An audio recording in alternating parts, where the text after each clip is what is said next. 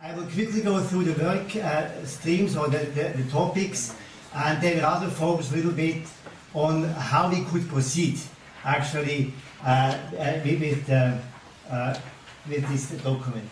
So on common ground, this is an effort really to find the consensus on actually what topics and approaches are relevant for rural development or maybe for rural transformation. The aim of the common ground to become more effective by continuously working on a common understanding and by promoting advocacy and outreach, knowledge management and innovation, as well as aid effectiveness. And there are 9 topics that are now being more or less promoted. I have actually forgotten the first one when I prepared my presentation. Actually, the first one is exactly aid and development effectiveness and results in R&D. So I've forgotten this, but it should be here. I go straight to the second one. So the donor platform is promoting, of course, all discussion also on climate change and resilience in agriculture, with subtopics such as climate smart agriculture. We have heard this several times now: renewable resources, policy dialogue, and climate finance, among others. But you will see the document, there's of course far more detail in the document. A second topic, gender equity and youth.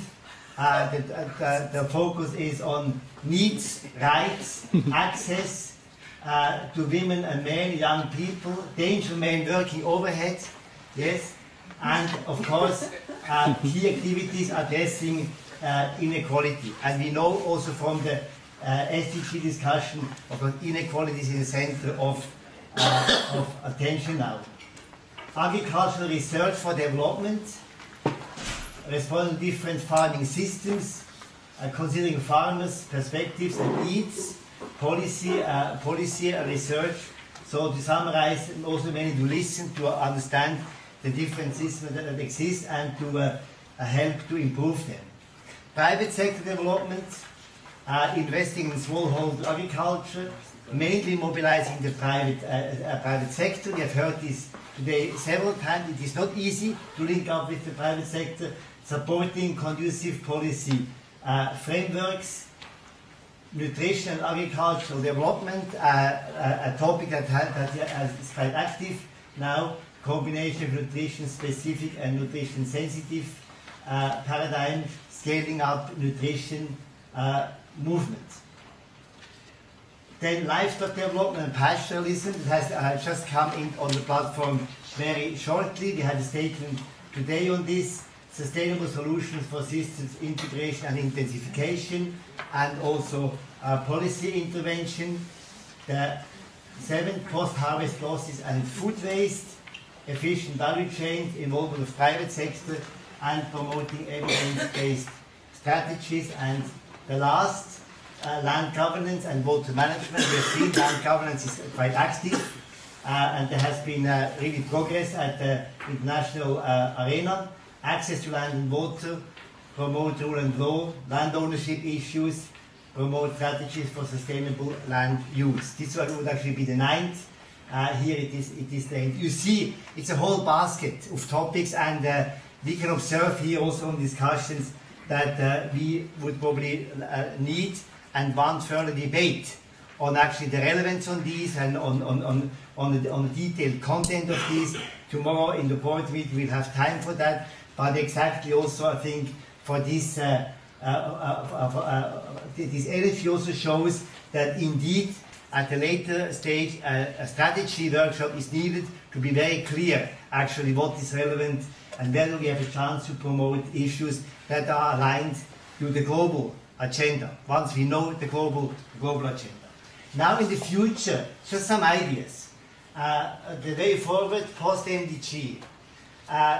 We have heard today many times that we have to observe SDG strategy, to influence wherever possible, and also probably to align to this agenda once it is clear.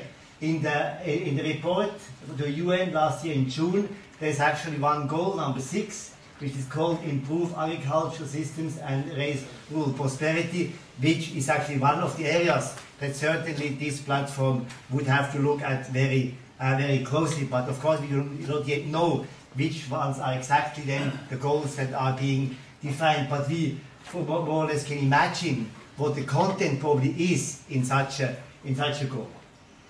So to continue focusing a few key strategic activities, such as policy advocacy, wherever we can, to influence the debate, to work on knowledge management and innovation, to benefit from each other. There is a need actually to really get the state-of-the-art knowledge from our colleagues, and also maybe to organize some joint strategic activities in order to influence and to play an active role. Concretely, this is to align to the SDG goals and topics, and then probably to organize a few events that actually help us donors to really reach again a common ground on the topics that are relevant for the new agenda, in order to have the biggest effect or the biggest influence in the global discussion, and also to cooperate in areas where we can really make a difference when we work together, to have more leverage and to have a common position and to avoid any duplication. So the aim should be to really have a joint strategy that is actually owned by all the members of the platform to be more effective. Now Switzerland is very much interested and willing to host such an event whenever we agree to have this, to have really sufficient time to do the necessary thinking, to come together and come to a joint strategy and action plan for the future. Thank you.